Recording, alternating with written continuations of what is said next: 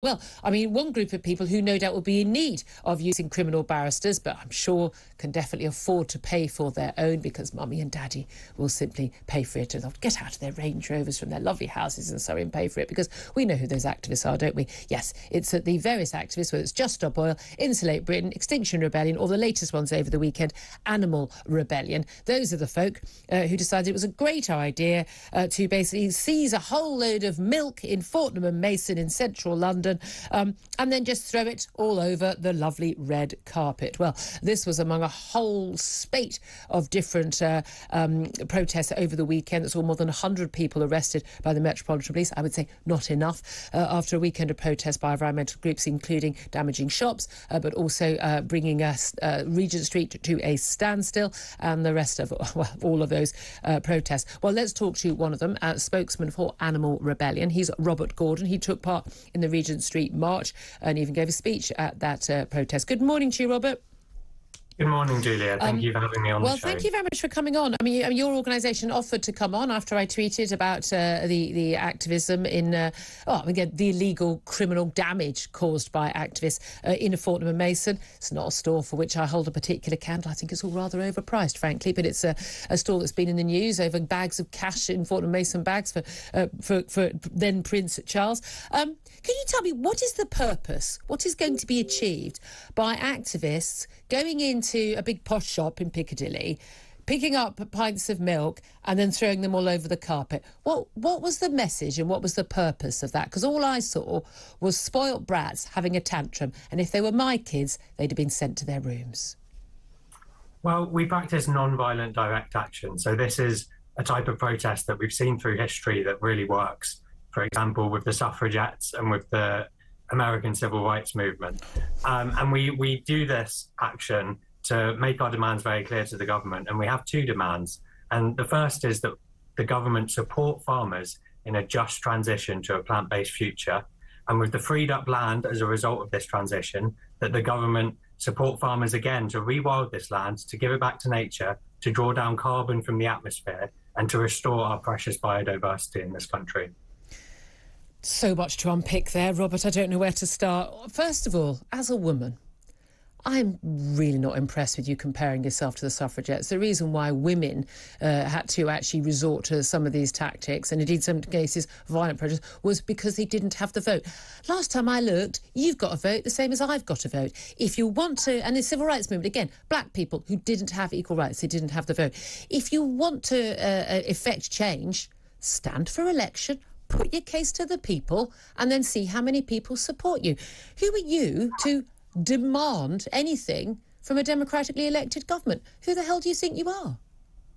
Well, I think you'll agree in many cases, Julia, that our government is woefully incompetent and that when we try to make our message clear through political channels, it doesn't always work. We've tried... No. Hold on a minute. When you say it doesn't work... No, Robert, what do you mean it doesn't always work? So if you make a demand and the government doesn't listen, then you can do anything you want? Or are you saying that actually if you do actually try and put your case, people don't agree with you because your view is incredibly minority view?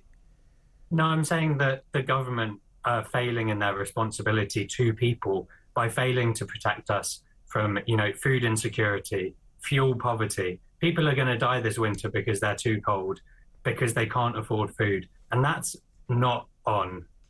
It's not on. If we've got food insecurity, how does throwing away perfectly good pints of milk help that? So we're calling for a plant-based future, which we know will use significantly less farmland, so we can produce far more food with far less resources, which will, in the long term, increase food security. That's not actually true, Robert. That's not actually factually true. To support farmers who are struggling the most, arguably. That's not actually true. It is actually... By people eating meat, people get a lot more calories and a lot more protein from eating sort of smaller amounts of food. We are born with teeth that can go through meat for a reason. We are supposed to have a balanced diet. I don't want to live in a world where I have a meat-free diet, thank you very much. If you want to, go for it. I don't care what you eat. It's nothing to do with me. But neither is what I eat anything to do with you. So who are you to demand that a democratically elected government gives in to your personal preferences. Who do you think you are? That's the bit I don't get. Well, to address your first point, Julia, it's a misconception that meat has a small footprint, because a significant amount of land goes into growing food to feed those animals in the farms. And that uses so much land. So we're asking for that land to be freed up in a plant-based future and rewilded. And it's a very simple demand. It's a win-win for everyone, for the countryside. Apart from people who want to eat meat.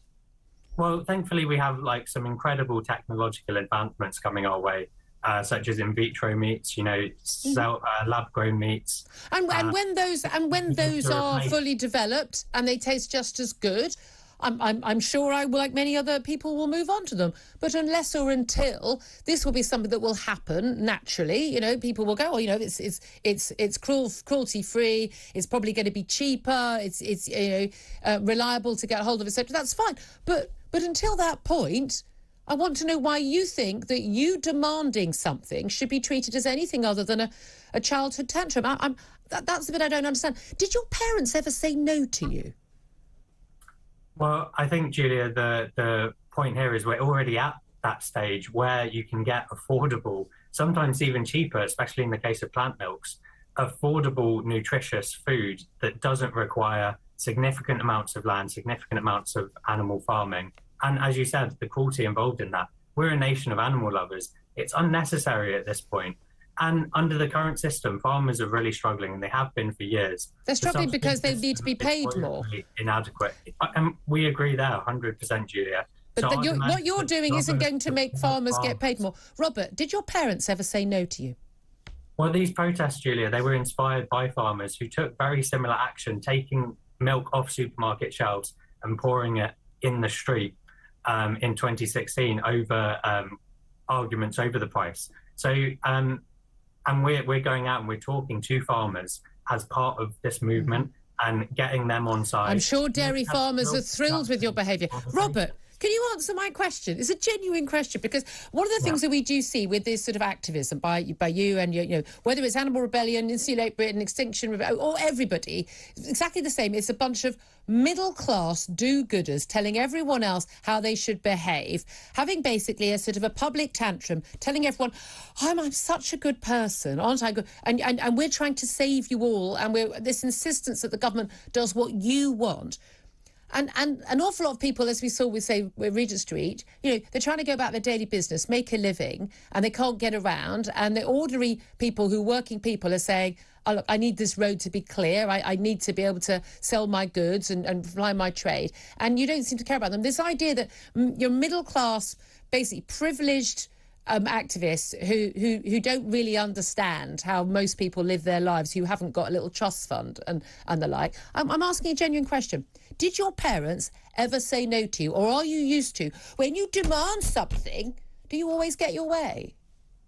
I can safely say that my parents raised me really well, and that they did say no to me when it was necessary. When it was necessary. But unfortunately, we couldn't get one of our middle-class spokespeople to come today, so I'm calling you from a council estate in York. Oh, it's good to hear. No Jocastas or Tristrams. And Steve, who you saw pouring the milk in Fortnum and Mason, you know, he's a dad. He's doing this because he cares about his kids, about everyone, about those workers, because we're in a really scary situation where, as I said, obviously, I think we have different views on the climate crisis, and you disagree with the vast majority of scientists. I don't. I just follow the science. He has a vision for a future where we give nature back to wildlife, and where we can have breathable air and a beautiful countryside with birds. We have a beautiful countryside. We have breathable air right now. And I hate to tell you that, you know, when life was given over to the countryside, people lived till they were about 30 years old, because life was nasty, brutish and short. And our ability to control nature is what gives us the amazing, wonderful lives that we have right now. But hey-ho. Robert, I'm glad to say your parents brought you up well. But in this case, I do think the the government should be acting as parents and should be telling you all no and go to your rooms. But there we are. Really good to talk to you. Great to have you on the show. I hope you'll come back again. Robert Gordon is a spokesman for Animal Rebellion. Quick word from Ali Mirage about all of that. Well, I would have loved to ask Robert, you know, what will he do about wild animals in the wild who eat other animals? Oh, let's bring the wolves presumably back. Make them vegan. Yeah, exactly. Let's bring the wolves back. But, you know, for me, there's a red line with all this. I don't agree with this stuff, and you do not mess around with fruit-shaped marzipan or Piccadilly biscuits or marmalade at an iconic shop like Fortnum & Mason. Just don't go there. Have we finally crossed the line for you, Ali? You have. It's overpriced, if you ask me. It is overpriced, but selectively. Talking is overpriced. He's not. He's under... Jeremy Kyle is up next. Tell us...